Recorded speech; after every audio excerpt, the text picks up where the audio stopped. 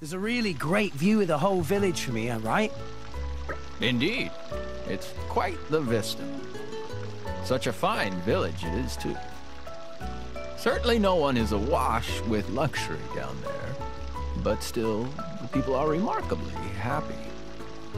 Even when life is hard, they keep smiling, keep looking forward. I think of it as the continuation of Van Damme's spirit. He may be gone, but his good deeds outlive him. Yes, it's a fine thought, knowing the man who built and protected this village was once my driver.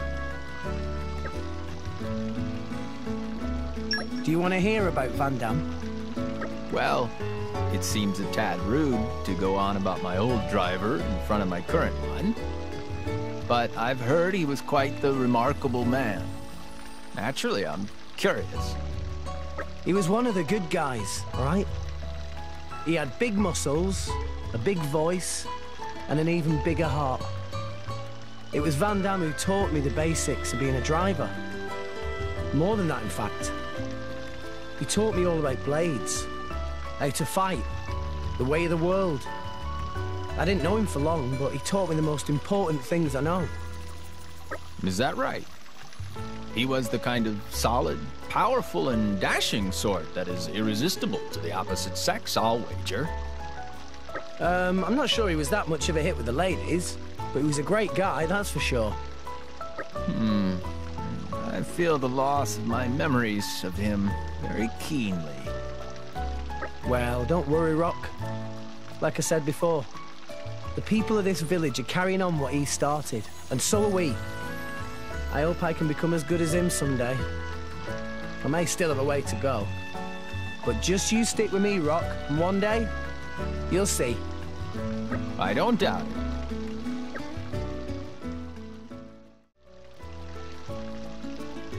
Do you wish you could stay here? I wouldn't say that.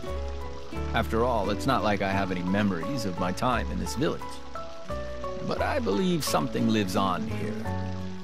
Something of Van Damme and of myself. When I think about it, I can't help but get a tad sentimental. Yeah, I know what you mean.